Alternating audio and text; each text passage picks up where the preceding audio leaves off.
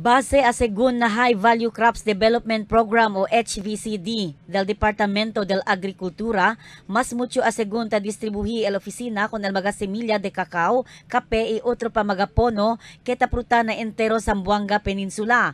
Maskin pa a Segundo kada vez ta cambia el tiempo, hindi delikaw a Segundo el mga kosa sila tamanda siembra, kay por causa antes sila distribuhi con el mga semilla, ta kundusi anay sila entrenyo con el mga recipients del mentionado programa.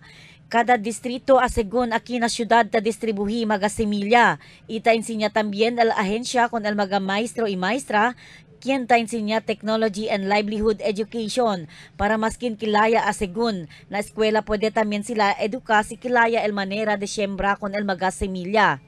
So far, more or less na sa mga 2,000 seedlings, no, bawat commodity like coffee and cacao. Actually, this time, dol-dol, hindi man kita po when it comes sa mga industrial crops, el cacao.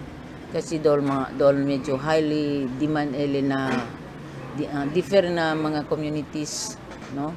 Mas pa de ese, asegun pa kun ana aying, el program coordinator del Departamento de Agricultura na Zamboanga del Norte, kay aki asegun na syudad, mucho también plantasyon de cacao na La Paz y na Mercedes, donde akasegundo el ciudad de Zamboanga, que ta produci producto de este pono cacao, mientras el número 1 amo el Zamboanga del Norte. Tess Espartero, Dateline Zamboanga.